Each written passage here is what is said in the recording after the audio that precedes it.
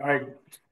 Hello, everyone. Thank you for joining us for this webinar, Corporate AI Policies, Managing Risk by Implementing Responsible Use Policies and Best Practices in the Workplace. My name is Matthew Kohel. I'm a partner in Saul Ewing's litigation group out of our Baltimore office. And I'm joined today by Theresa Payton, the CEO and Chief Advisor at Fortalice Solutions. Theresa is a globally renowned cybersecurity thought leader and one of the United States' most prominent and respected voices in cybersecurity. I'm also joined by Bridget O'Connor, who is a partner and the Chief Operating Officer at Fortalice Solutions. Bridget is a seasoned operations and management professional responsible for Fortalice's operations and recruiting.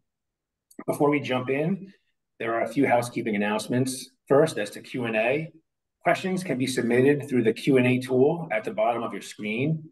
We will do our best to answer all questions submitted during the webinar. However, should we run out of time, we will follow up individually via email after the webinar ends. And as for CLE, this program has been approved for one substantive continuing legal education credit in California, Delaware, Florida, Illinois, Minnesota, New York, New Jersey, Pennsylvania, and Rhode Island, with an application pending in Virginia. As a CLE provider, we must be able to verify your attendance. Therefore, at random points during this webinar, we will display and verbally announce two numeric reporting codes that you must record and report back to us using the CLE survey that you received in your webinar reminder email. The survey will also open automatically in your browser at the completion of the program. We will then send you your certificate of attendance once we receive your survey response.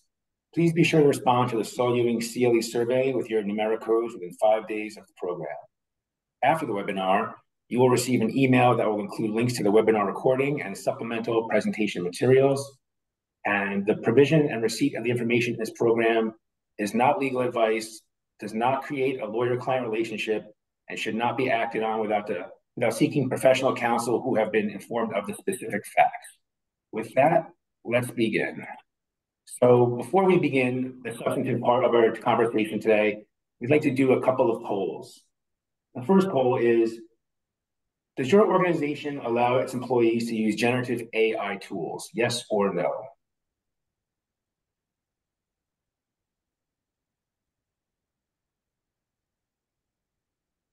I'll give it a few seconds for everyone to vote.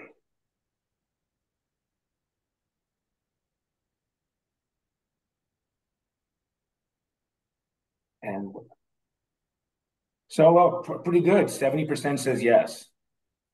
So now, the second poll, with that information in mind, does your organization have a written AI use policy in place? And that should be up in a second.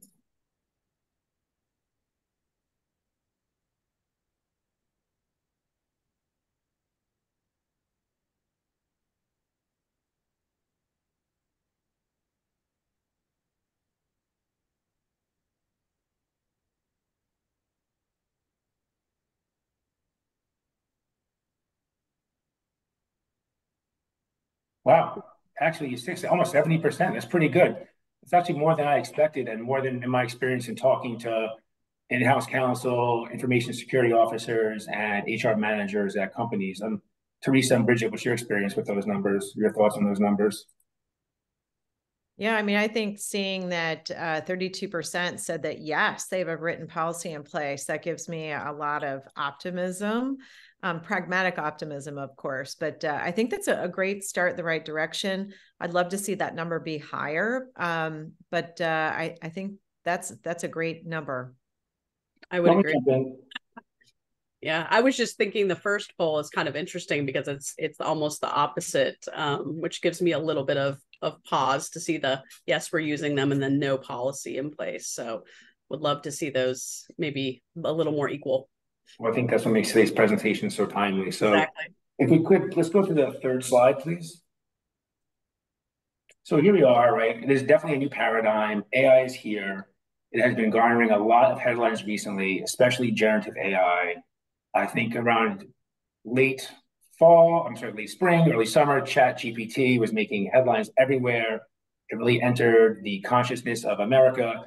There's been a lot of widespread adoption amongst college students, professionals, people using it in their daily life for all sorts of tasks, artists. But we're here really to talk about the use of it within organizations to identify some of the risk and to talk about some of the best practices and how we can all use judgment in using a very powerful technology responsibly. And I think to the headline you see there, I think we are no longer unaware of it, but I do disagree. It is slowly taking over the world. I think it is not necessarily taking over the world, but is becoming more a part of our lives every single day. So artificial intelligence. Let's talk about what it is a little bit and give a little background before we get into some of the concepts for governance and a risk policy framework. So really artificial intelligence, the way I like to think about it at a very high level, is software that mimics human reasoning and human decision-making. It is algorithms that is fed a lot of data, known as training data, and that allows the system is designed to generate recommendations, draw conclusions, solve problems on very specific tasks. Today's artificial intelligence is task specific. I think we're still a ways away from a very general sort of project management type of artificial intelligence, but we're getting there. There are advances all the time. OpenAI and companies like that are announcing new tools, more updated models, and ways that they are enhancing the accuracy of their technology. Here are some examples of how AI is already used in our everyday life. Siri and Alexa, right? You all are very familiar with those. My kids use those as their personal assistants, sometimes to my dismay.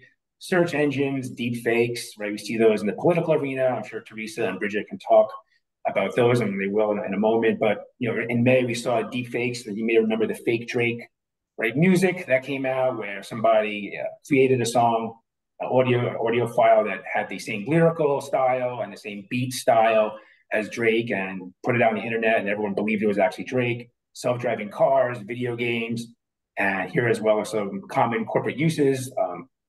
Fraud detection. Financial institutions are using AI to monitor transactions, facial or voice recognition, process automation, data management, chatbots, targeted consumer behavior tools, and things of that nature. And here is just some general terminology. We can get into the weeds a little bit, but we're not going to go too far into the technology behind AI. Gen AI is the one that we're talking about. It's really a subset of AI that is used to create content, a variety of different kinds of content. It could be text, it could be images, software code, audio files, videos, etc. GPT is the GPT in ChatGPT. Generative just refers to the ability to generate content. Pre-trained means that it is trained or is fed billions and billions of data points to sort of understand or try to provide answers in a predictive fashion. Transformer is sort of the act of taking the prompts, the input, and providing the output or the content to you. You probably have seen the term LLM, large language models, which are models that are based on language, based on millions and millions of parameters that will take a prompt, text prompt, and generate out text to you, or even an image. Programs like Midjourney and DALL-E, those are image generators that are LLMs. Natural language processing, natural language understanding. Those are two forms in which the large language model is able to communicate with humans. For our purposes today, natural language understanding is really important because computers, unlike people, don't understand context. And that's what makes these tools useful. So for instance, if I were to say, hey, Siri, it's really hot in here, crack the window, right? Without any understanding, it won't know how to respond to that. Or if I ask it a question like, what's the weather outside? Should I wear a jacket? Or, what's it doing out there? It won't really understand those kinds of questions without context. And it's that kind of context, the digestion of, all the different books and poems and all the scholarly literature that's out there, and the prompts and all the information that is being fed into the system, to the models to train it, is the understanding that it needs to communicate with us on an effective level. Hallucination is an interesting term. I'm sure Theresa can give some interesting examples about this. It's just simply when the system makes up facts that don't exist. Unlike my 9-year-old, who, when I ask her a question and she doesn't know the answer, she'll tell me she doesn't know the answer. ChatGPT won't tell you it doesn't know the answer, and it'll make something up. And then we have Copilot, which is an AI plugin for everything. It's just AI being used to generate code, to generate applications, You see it on things like GitHub and all these websites where people are using AI for a variety of purposes and to layer the complexity in AI tools. So generative AI, here's just a little more background with it, and then we'll talk about what some of the uses. So really, it's a tool that's used in a predictive fashion. You provide a prompt, that's the input, and it's optimized for fluency, and it tries to give you something that it thinks you want to hear or read. Importantly, it's not developed optimized for accuracy. It's best for repetitive language and phraseology. And here are some examples of what you can do with it. You can create content, like I mentioned, a variety of different kinds of files that mimics human output, classify content, characterize content, you can summarize content. Knowledge retrieval and management is a big use of generative AI. For instance, if a company has a variety of commercial contracts, you can use Gen AI to quickly scroll through those and see, for instance, are there any distinctions in our important provisions like indemnity or ownership of IP or incident and breach response provisions in various contracts. You could even, for instance, use generative AI to say, write me a essay about Shakespeare in the voice of Shakespeare. Or if you're a lawyer like myself, you can use Gen AI to write a legal brief using terms and phrases that, for instance, a judge might use. If you have that judge in your case, you say, write me a brief that is similar to the style and language of Judge X. So there's a variety of different uses. It's not simply a question and answer tool, although that's oftentimes how it's being used. And it's really being used to drill down once you get some basic prompts. And but here's some other ways of using it. But the uses are essentially endless, and one of the challenges is being good at developing prompts. Theresa, Bridget, anything to add on this slide here? The one interesting thing that we've seen in the cybersecurity world is the increase in more how shall I say it, grammatically correct phishing emails. And this is something that we've seen, I think we all kind of accepted to not click links, and we've all been educated properly. But what's happening now is they're putting the bad actors obviously are putting the requests into ChatGPT and saying, please write this like an American dialect. And before, where I'd be like, oh, look at all the errors, this is obviously not real, it's definitely becoming more authentic. And so that's really one of obviously our concerns from the cybersecurity perspective, is how is this going to be exploited by bad actors? Yeah, and I just to add on to that, so I've used it, like, for example, but again, you have to have the right guardrails. I've been working on an algorithm for benchmarking for the company, and I didn't have anybody to talk to about it. And when I did my old school math, my coding wasn't right, Matt. And I didn't want to just put the whole algorithm into generative AI because now it belongs to everybody else. So I converted it to a macro, pulled the piece out that I thought was wrong, gave that piece of the macro to ChatGPT, and it fixed my error. Something I've been working on for an hour, like literally I could not figure out where my error was. It fixed it. I put it back in the larger macro. It matched my old school math. I converted it to code, and the benchmarking worked. So there's incredible power and opportunity here, but you have to have the right guardrails. Otherwise, your trade secrets could end up sort of generally available to the rest of the public. The other thing that I've seen it used for, and I actually did a couple of test cases of this, is creating customer service chatbots and doing it in a way that it's a lot easier to do than kind of even 6 months ago with the technology. And so being able to have a helpful way for even Americans with Disability Act, people who might be vision impaired, hearing impaired, and being able to use generative AI to help you generate that code, test the bot, and give people a more accessible website. And I actually tested it out using a tool this past weekend on our own webpage. I'm not going to put it in production because I haven't red teamed it yet. But again, I think there's an opportunity here to really take human ideas, human kind of best practices and thinking, and automate it at a speed and scale we didn't have available to us before. Next slide, please. Here are a few examples of Gen AI tools that are out there for use. Obviously, everyone is familiar with ChatGPT. Facebook and Meta has its own version, its own LLM called Llama. Microsoft has Copilot. Midjourney is the image generating tool, along with Dolly and Stable Diffusion and other similar tools, Jasper and Synthesis AI. And here we have the first CLE code, 32155. And don't forget, Elon Musk didn't want to be left out. So now we have Grok, which I think should be named Gronk, but he picked Grok for the name. Not only that, just today, Amazon released that they are now developing their LLM. So it's on now, I guess.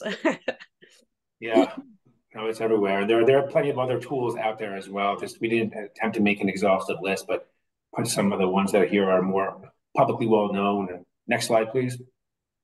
So interesting that Theresa mentioned losing trade secrets and security breaches and IP losses. And it's not always the act of a bad actor or a former employee with a grudge against the company. You'd be surprised at sort of the loss to and value to the company and its IP and data breaches that can happen from employees who are just sloppy. So here's an interesting case study. It was from this year, actually. Samsung, a large company with a significant in-house department and very sophisticated engineers who I have no doubt are have NDAs and confidentiality SOPs in place and understand the importance of IP to their company. Well, within a month, there were 3 separate breaches voluntarily using ChatGPT, and here they are sort of laid out for you in bullet points. The first is it took proprietary source code from their company's semiconductor database. And just like Theresa did, asked ChatGPT to fix the bugs in the software and query whether the ChatGPT is able to fix their bugs, but potentially their software code is now, within, at least at OpenAI, probably not in the training model of ChatGPT, but if it's updated with this information, because there is a date cutoff for OpenAI's LLM, this could end up in the training data. It now belongs to OpenAI, and if it is used in the LLM in, say, ChatGPT 5.0, and a competitor puts in a prompt and asks for something like this, they could potentially get this information.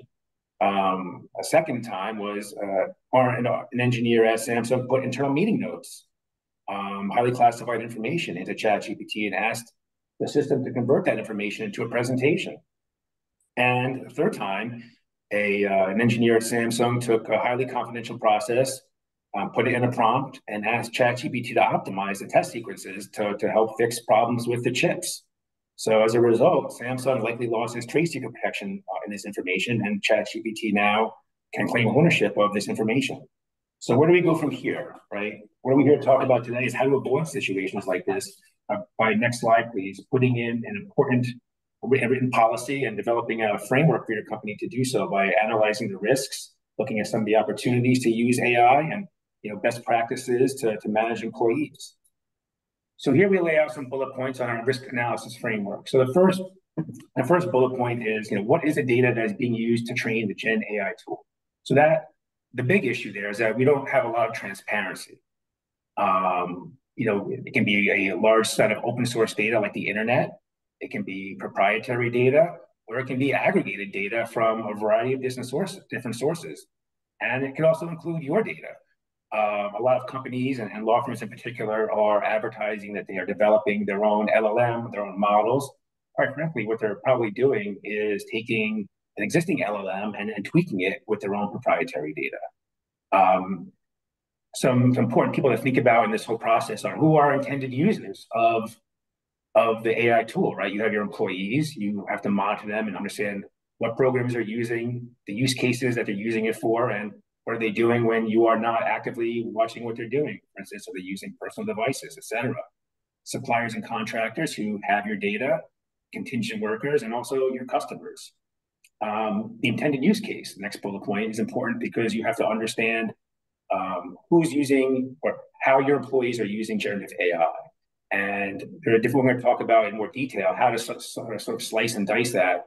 Do you want to have an all or nothing approach? Do you want to phase it in over several months, have certain departments use generative AI for certain purposes, get a comfort level with it? For instance, feel like you can have your R&D team use it for certain purposes, or your finance team use it for certain purposes, or high-level employees, and then roll it out more broadly within your organization. We're going to talk about some of those risks. And Theresa, do you want to touch on some of the other bullet points on this slide? Yeah, sure. So one thing I do want people to kind of think about, because this can be a little daunting, layering something else on top of all of your other priorities. And one thing I want everybody to be thinking about is we have a construct for this, and you can pull those threads forward. For example, when I was working in banking and the internet was now going to be available to everybody inside the bank, banking employees, one of the first things, because we weren't exactly sure where search terms were going, how they were being stored, where they were put, we came up with a governance approach around accountability. And we said we can never put customer data into a search term and go outside to the internet because we don't know what's happening with that data. Fast forward to today, you can take those same kind of tried and true lessons learned, whether it's from search engines being in the workplace to cloud being available in the workplace. Consumer cloud was available before really enterprise cloud was. The iPhone was focused on consumers. There wasn't really an enterprise application for the iPhone when it first came out. So all of those tried and true lessons learned, you can actually just reapply them here.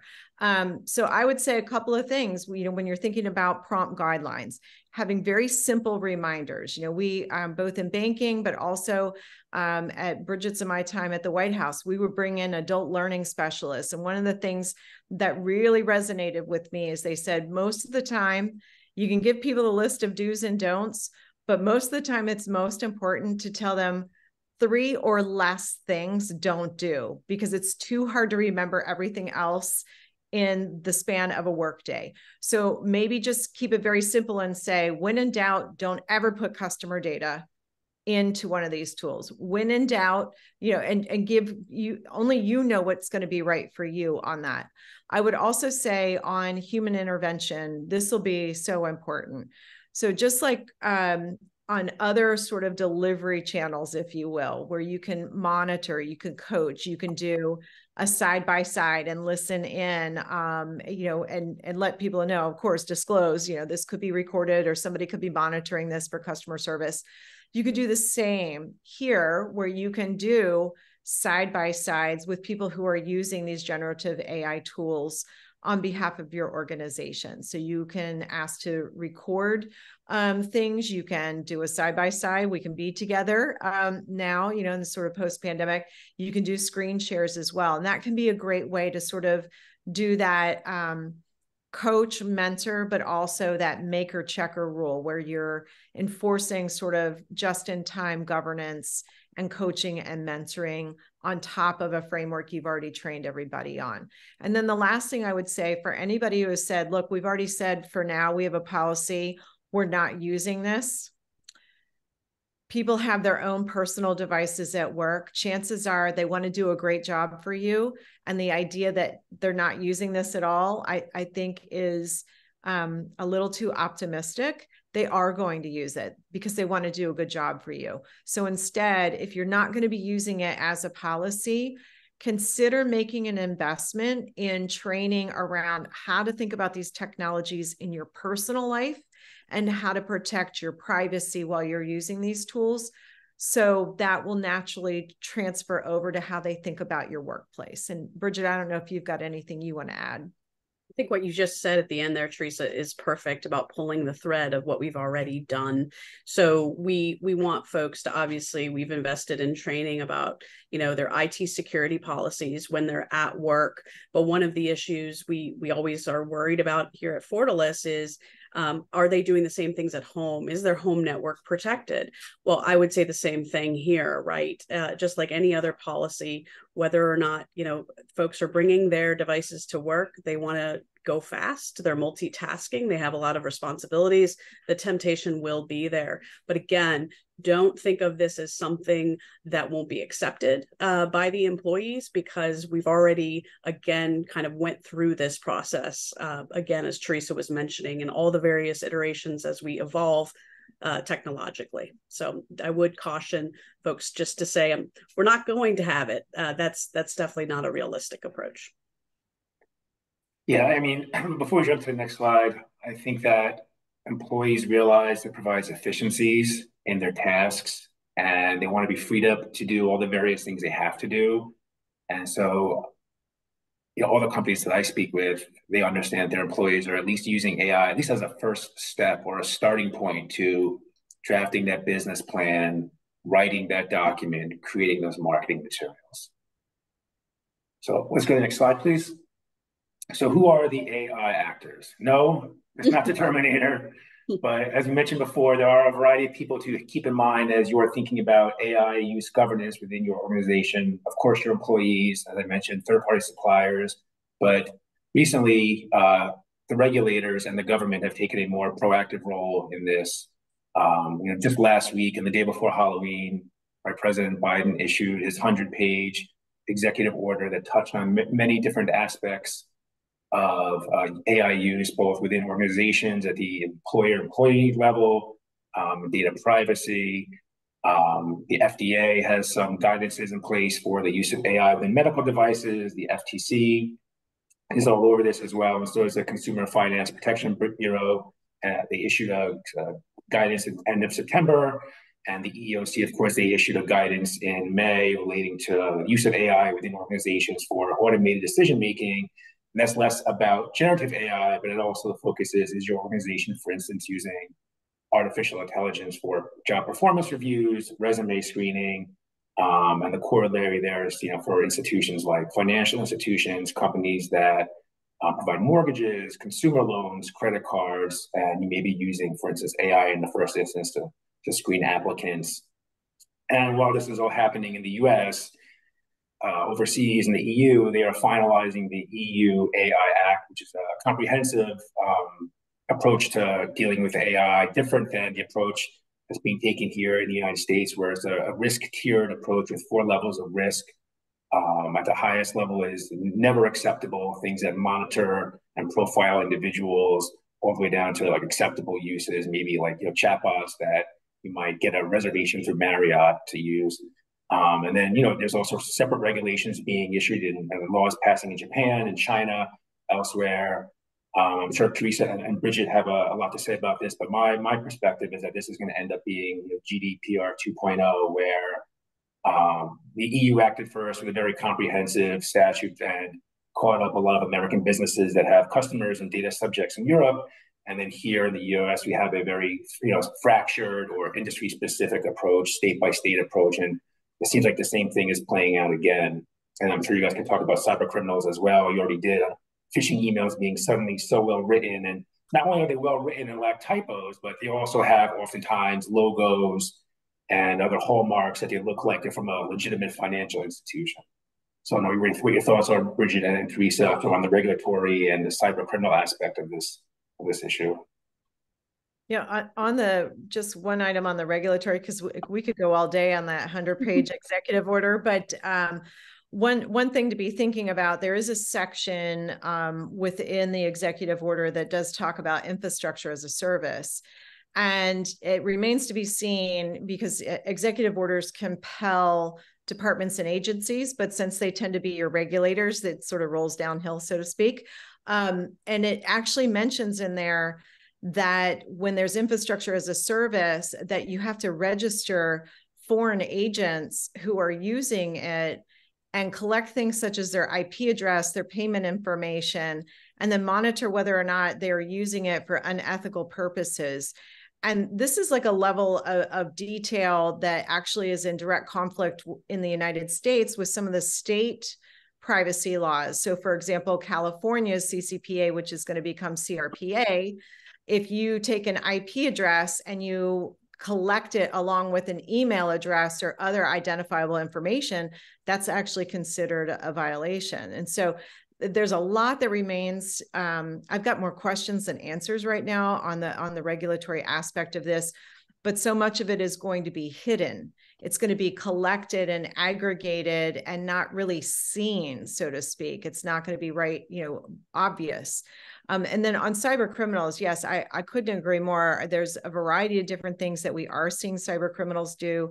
So for example, just like we would use it as good people, good ethical people trying to do good business practices, they're looking for search engine optimization terms. They're using it to sift through mountains of alerts by all of the different large big tech companies saying, we have this vulnerability announcement, there's this 0-day vulnerability, there's this coming out in a patch, and they're able to sift and sort through all of this data and then take advantage of it. So they're not sitting down and saying, write me a malware attack path for these companies, but they can actually sift and sort through all of these announcements and then start to use it at a speed and scale to create those programs to take advantage of the vulnerabilities. And also, I will say, it doesn't always get it right, but you can, it's not just even saying make it American English versus UK English, but you can also say things like, use a tone as if this person is Matthew McConaughey and from Texas. Use a Northeastern tone and integrate into the email how the different sports teams are doing. So you can actually become more familiar and colloquial in the way it's written, and English doesn't have to be your first language. It's going to make attribution really hard. We oftentimes will look at if we see something in Russian or in Chinese or different notes when we're doing sort of a digital investigation on a case. People with a linguistic background can say, oh, Russian isn't their first language. You can tell by the way they wrote Russian, or they used a translator to write this. They don't actually speak Russian. Attribution is going to be very hard because generative AI does a great job with translation. Again, it's not always perfect, but it's getting better every day. Yeah, and then 2 points before we get to the next slide, sort of on the bad actors. Everyone knows ChatGPT. Well, there's a sort of corollary product called Worm GPT, which is an AI tool that is dedicated to, or the purpose of which is to develop malware to get into systems and hack them. And so if you think that the bad guys are smart enough and are one step ahead of you now in developing malware, well, now they've got sort of Lex Luthor type powers to further their bad acts. And sort of casually, this summer there was a hackers convention. I think it was in Las Vegas, and the winner of the hackers convention, he got ChatGPT to give him someone's credit card numbers.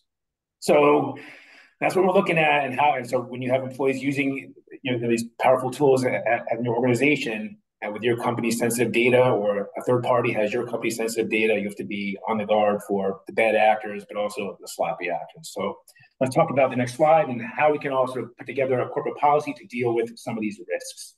So my big takeaway, one of my main takeaways from today to everybody on this webinar should be proactive, not reactive. Right? These are risks and technology that we have not seen before. So I think it's important to get out ahead of it. Kudos to the 32% that do have written AI policies in place. I have talked to some in-house lawyers who have said, well, we'll just worry about it when something goes wrong, let the chips fall where they may. In my humble opinion, that is the wrong way of going about it. I think you have to have policies in place sooner rather than later, whether they're even drafts, just start thinking about it. And, to Theresa's point, they should sort of dovetail with your other existing policies, whether they're an existing cyber policy or a data loss prevention policy or a confidentiality policy. Those are good templates to at least look at, or starting points to start thinking about how to address some of these issues. Of course, you have to govern when and how employees can use AI to perform their work. And there's different approaches right now with this technology still being new, so to speak, and things changing so quickly. It doesn't have to be all or nothing. As I mentioned early in the webinar, you can sort of phase in the use of AI within certain departments or with certain employees who might be more sophisticated than other employees, and figure out, is this tool or this task, this use case right for my business? Let's test it out for a few months.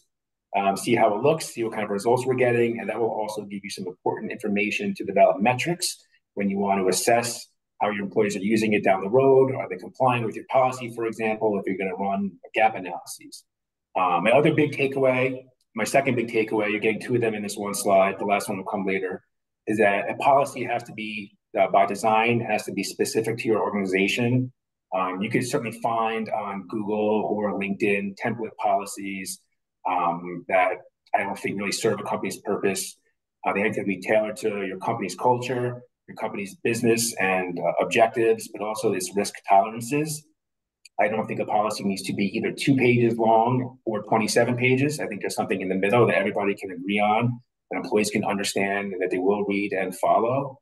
And the last 2 points here, of course, we need C-level, C-suite buy-in, and formulating a policy. I'm sure, Theresa, you see this all the time in dealing with cyber. You need to have various stakeholders involved, get different subject matter experts at the table to give you sort of their view, understand how this looks from their department, and how they see this tool being used, the best uses, and the risks that each might face. Yeah, you bring up a great point. And also think about your implementation. So for example, you have a lot of internal work that maybe doesn't collect or interface with your customers. So that internal work of copy editing or synthesizing or grabbing some research or looking back in history, that can have one set of training and governance and policies.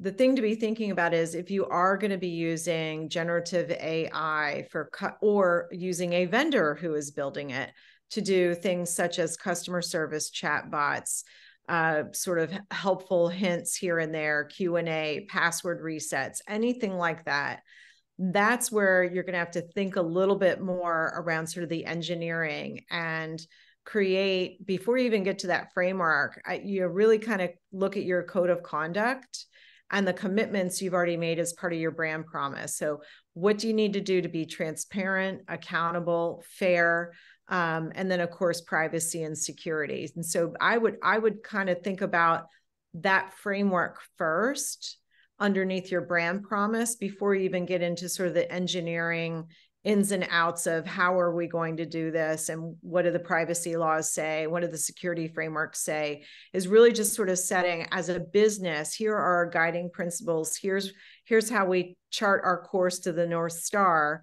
and then get into sort of the engineering element. So I think there's a couple of different ways to kind of look at the rules, the governance, the framework, and training. There's the internal work, then there's trade secrets, proprietary data, and then there's sort of the customer facing and the privacy and security elements that go with each one of those different bodies of work. Next slide, please. So here's some AI policy considerations. Of course, the first one is, a no-brainer, right? A policy should be clear and easy for employees to understand and follow. But I think in practice, that may not be that easy. A policy doesn't have to be super technical. It can really just explain what generative AI is in general terms, that it can be used to create content, and some of the risks in general terms. For instance, if you're a healthcare company, of course, your employees should understand that you may have HIPAA protected data, and that by putting sensitive personal information into a prompt or a web-based platform, right, that information might be lost forever, or it might be a violation of a law or a regulation. Policy should do its best to explain the risk, like I just described. As I mentioned earlier, a policy should reflect company culture and practice, right? There's really no one-size-fits-all approach, I don't think. And as Theresa mentioned before, right, employee training is important. You want to give a little more color on that, as well as developing metrics. I feel like that's probably more in your sweet spot with a lot of your cyber background. Sure. And I know Bridget's got some opinions here as well. So again, what I would say is, once you kind of create your policy, have an all hands. And then each year you probably have your employees sign an employee handbook. And whatever policy you roll out here should be added to that employee handbook. But have an all hands where you go over the policy and you invite people to ask questions. I would also create some type of a governance structure, whereas people start to see new generative AI tools released on sort of the consumer side of things, that they can actually submit it in a proposal format for somebody inside your organization to look at and say whether or not it's a tool that would be appropriate for your organization's use. Because if you don't, they're going to use it anyways without going through a process. And I've found over the years, one of the best practices I've seen in organizations is giving employees a voice to say, hey, here's something I'm using in my personal life. I would love to use it at work. Is there a vetting process where I can submit things that help me in my personal life?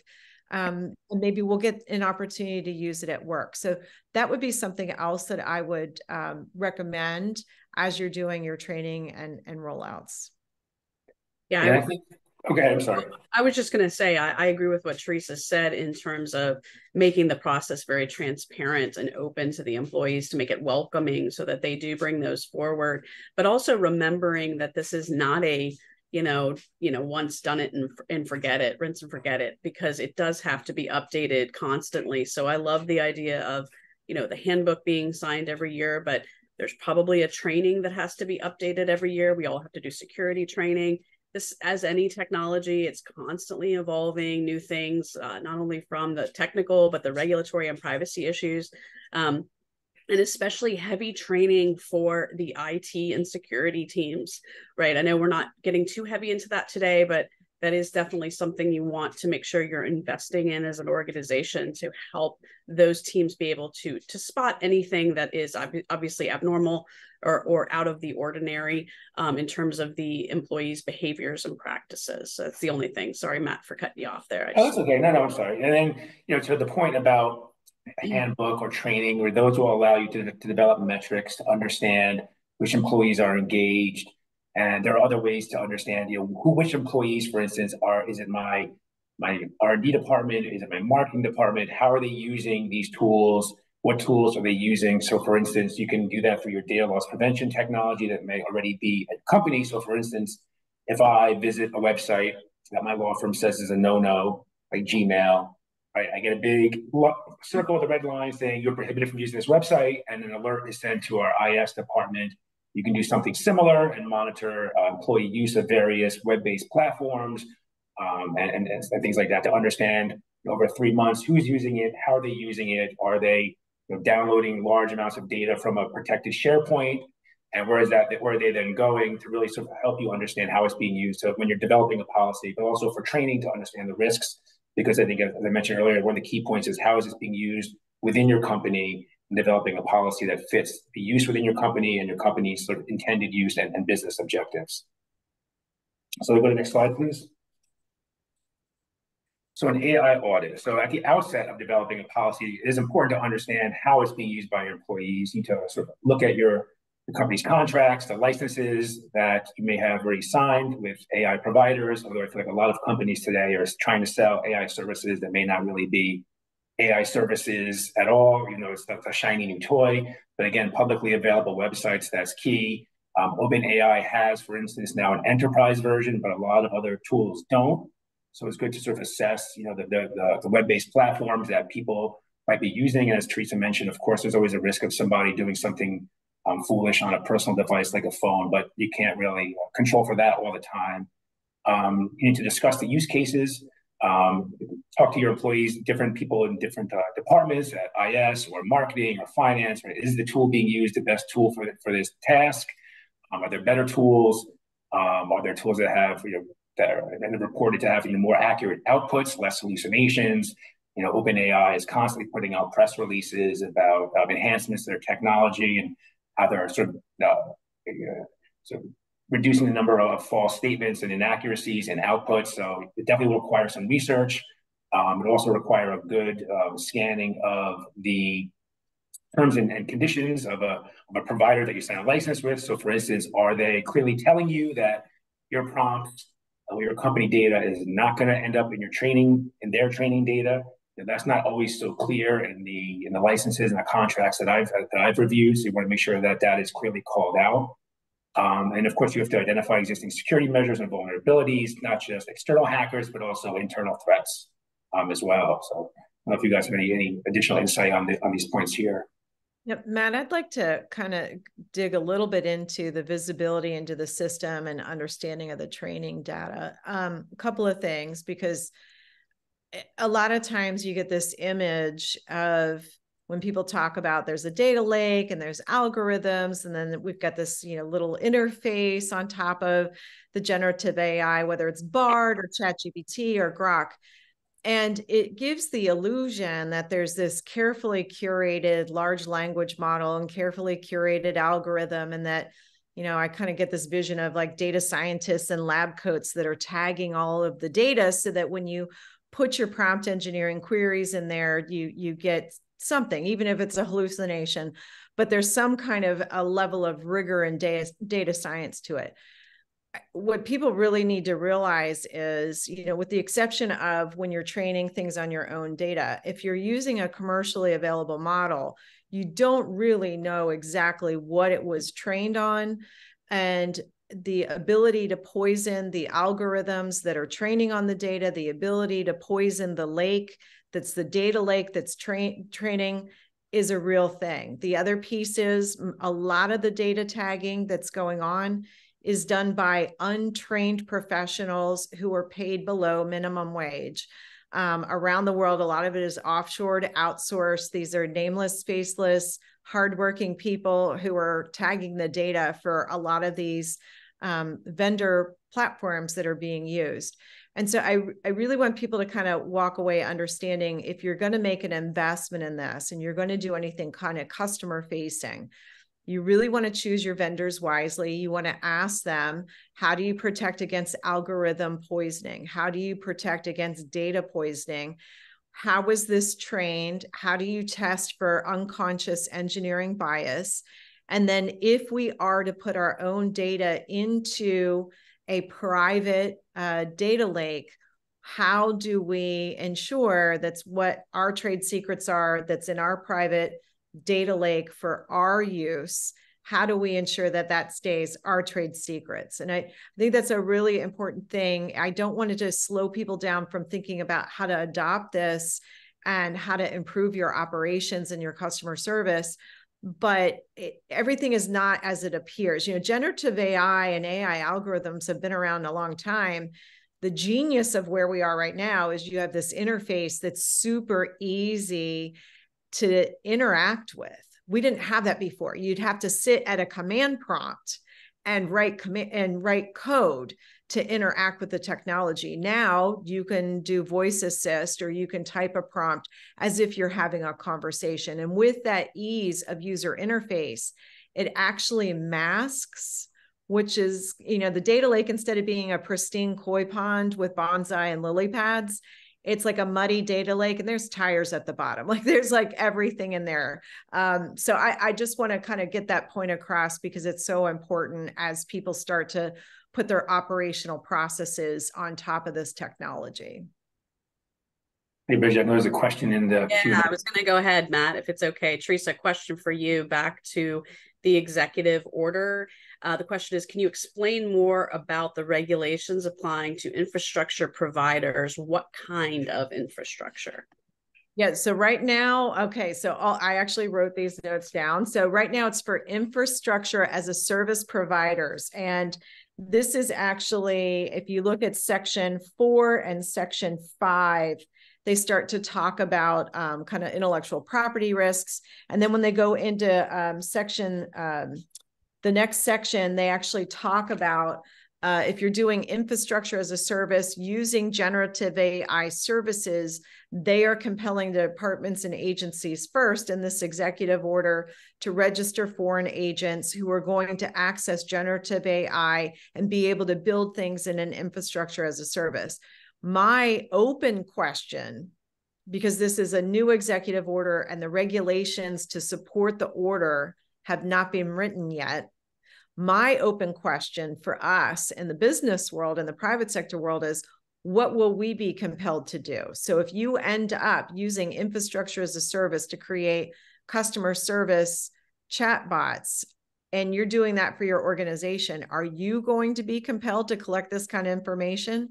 That is an open question. So it's a great question that you have. It's an open question for myself.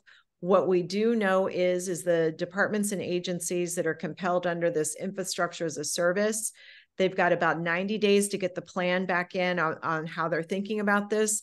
They've got another 90 days after that to start creating sort of the metrics and the implementation. So it'll be one of those things we'll kind of learn, but really the devil's in the details. So we're going to have to see what the departments and agencies come back with a response to this section of the executive order. Next slide. So here are some of the risk management considerations to think about when formulating an AI policy. And we try to give you some fine bullet points, but also make them as comprehensive as possible. So obviously there's risks to your organizations, right? Business operations that the misuse of AI can result in. Of course, we've talked about loss of trade secrets, misuse of private data, therefore, lawsuits, statutory violations, regulatory inquiries, et cetera, monetary losses, security breaches, which Theresa has already talked about, poisoning attacks. There's also something called inversion attacks. I mean, AI systems are hackable. They are, at the end of the day, software. And so those security breaches can be both internal and external. Reputational damages, right? Or the injury to goodwill. There hasn't been a major hack yet, like a giant credit card breach, but I'm assuming that's going to come at some point. Regulatory scrutiny, once the regulations are in place, I think the FTC and is just waiting to start starting inquiries or reaching out to people with companies with questions. Litigation, we've seen a number of lawsuits being filed, class action lawsuits for statutory violations of privacy statutes, but majority have been copyright type lawsuits. But this summer, the EEOC settled its first employment litigation complaint about automated decision-making tools in the workplace, of course, risks to people, misuse of intellectual property. For instance, are your employees creating marketing material with copyrighted images in them, misuse of sensitive personal information, which we've talked about a lot today, discrimination and bias, which we haven't talked about a little bit, but there are issues because the training data is biased because it's collected by humans, it's designated by humans as the training data. The algorithms are biased because they're written by people. And so, for instance, if a medical device or some software is being used to prepare diagnoses of medical conditions, right, is the training data only really touching on or ignoring like underserved or underrepresented communities that might not be within the training data and misdiagnoses, for instance, or not be able to make proper recommendations for Black females when the majority of patients treated by that hospital system historically might have been white males with a different sort of economic background. And of course, there are some broader risks like supply chain issues and environmental concerns as well. I don't know, Theresa, any further? Oh, okay. AI policy consideration, so we can jump ahead. I know we're getting a little short on time here. So again, another way of thinking about it, one of my big takeaways, our big takeaways, is to be proactive. And another way of thinking about it is safety first, or just do no harm, is my view. And I'm sure Theresa and Bridget share this view that safety first is probably the better approach. And as we talked about, AI risks should not be considered in isolation, right? They're part of your larger strategy within your company, part of the other policies that you have in place, and how is this going to be used within your business case, and what are the risks to your business and your customers and your employees as well. We've talked a little bit about applicable laws and regulations. The executive order is going to set off a lot of work, both within the government and within companies, because it's going to require reporting by the government. It also talks about requiring companies to share training data, testing results with the government, and I think companies are going to be a little hesitant to do so.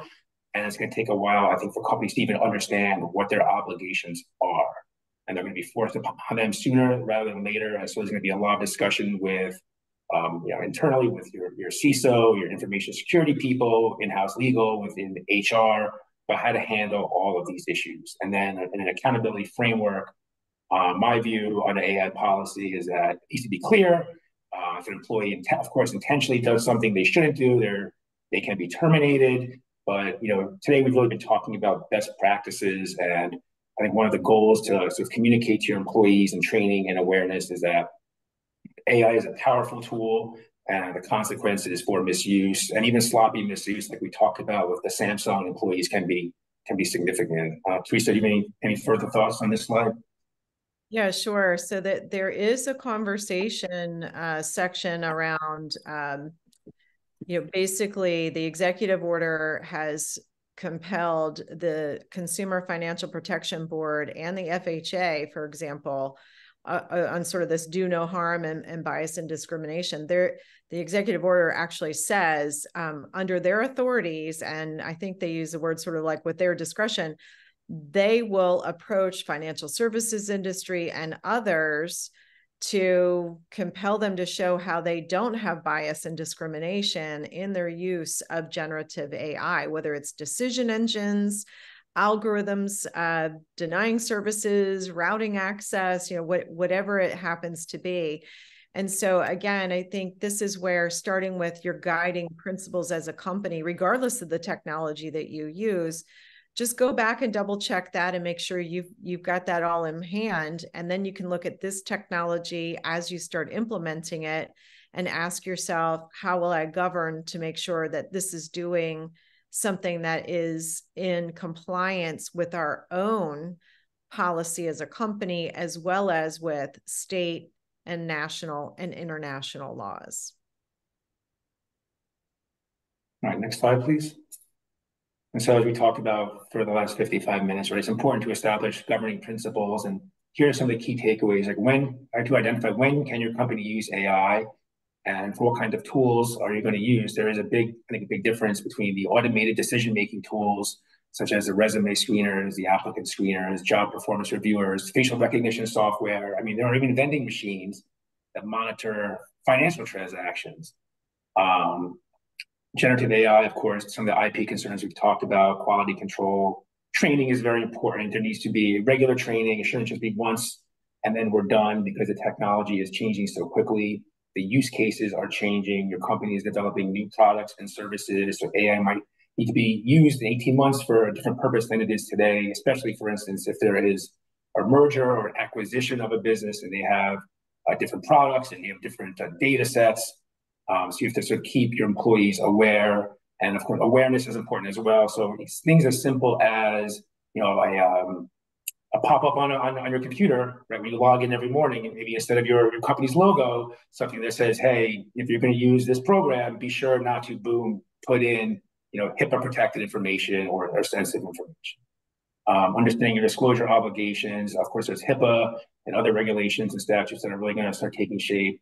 The EU's AI Act is going to be a big deal when that goes into effect, probably later this year or early next year. So we're going to have to understand the implications to what that means for companies in the US that do business in the EU. And then I'm sure California will follow suit. Gavin Newsom has already put out his own quote unquote executive order. So it's going to be interesting how the landscape shakes out over the next 12 to 18 months. And then, third party risk. I'm sure Theresa has some thoughts on this as well. But we've all been talking about what's happening with employees within our own organization. We also have to be mindful of, who are our vendors that have our data? What are they doing with it? Are we able to go on site and see what they're doing, audit their processes, and really get an understanding of, are they being responsible? And what happens when something goes wrong? Do our contracts have, for instance, breach notification provisions, indemnity provisions, and will they cooperate with us in a meaningful fashion to respond to regulatory inquiries or help if there's a lawsuit, for instance? Yeah, Matt, I agree with everything you said there. And the other thing, when I think about sort of the journey of getting to that point of sort of assessments, audits, and then breach notification, incident response playbooks around this, is start by asking all of your third-party vendors, and this is all the way down to the teeny tiny ones that maybe you guys are using for marketing or customer listening, and it's a low nominal fee, but you want to be thinking about even the smaller vendors, asking them for self-attestation. And it can start very simple, and then you can start to see the responses you get back that you don't get a warm and fuzzy about, to actually decide to go a little deeper based on how they interact with your customer data, your trade secrets, your infrastructure. And it can start as simple as this. In your self-attestation letter, let us know the last time you did all employee training on generative AI, what it's allowed to be used for. Show me the language in your employee handbook that you have your employees sign off on. Third, do you have a third party do an assessment of you and how your generative AI has been implemented. And can I see that report as it relates to the services I'm buying from you? So you can see where this letter can be very simple and very low lift for your vendors to at least get back to you. You're not saying, please get out the NIST framework. There, by the way, there's a new NIST framework that's going to be developed around generative AI. But you're not asking them, can you get out 1,000 controls and rate yourself on your maturity model for the controls?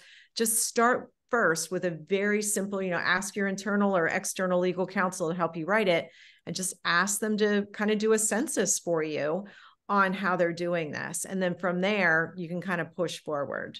Bridget, you probably got an opinion on this as well. I was just going to add on to the third-party risk, given that we know that's last year was the #1 source of most breaches came from third parties. The level of seriousness when it comes to treating that third-party risk process is paramount.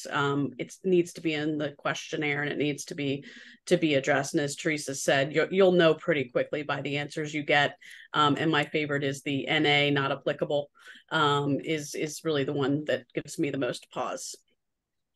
So it looks like we're at 2 o'clock. Why don't we jump ahead to a couple of slides so that we can just keep everybody keep on track here. And it's the slide that has the CLE code at the back of it.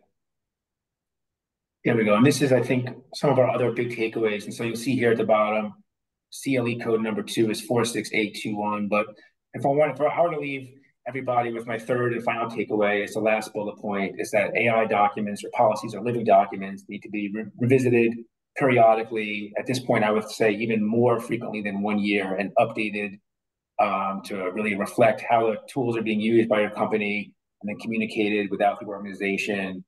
And then I think sort of the other sort of important takeaways: documenting AI usage within your company. Don't allow your employees to rely on the honor code, the honor system, because it's not going to work. What I've been counseling companies on is something as simple as, if an employee wants to use AI for a tool, Gen AI for a tool, have them put it in writing, get written authorization from a manager, and then put that authorization, that request somewhere, whether it's in an Excel spreadsheet or a company database, so you have that information for the future. It can be tracked. For instance, if a regulator comes and has questions about what happened or why was this data disclosed, you'll then have an understanding of who used it, for what purpose, and why. And Theresa and Bridget, any closing thoughts before we at the end of the hour here? None from me. Thanks for having us, Matt. Enjoy the conversation. Yeah, thanks for inviting us to join you, Matt. And thanks to everybody who made the time for this today. Well, thank you, everyone. So this concludes today's webinar. Remember to keep an eye out for our follow-up email, which will include links to the program, materials, and the recording. And you should also know that Saul Ewing has an AI working group where we think about these issues on a daily basis. And we are looking to set up roundtables for a more intimate discussion of AI-related issues. So please feel free to reach out if you have any follow-up questions or want to be part of a roundtable or a further discussion. And I think that's it for the day. Thank you. Thank you, everyone. Thanks, everybody.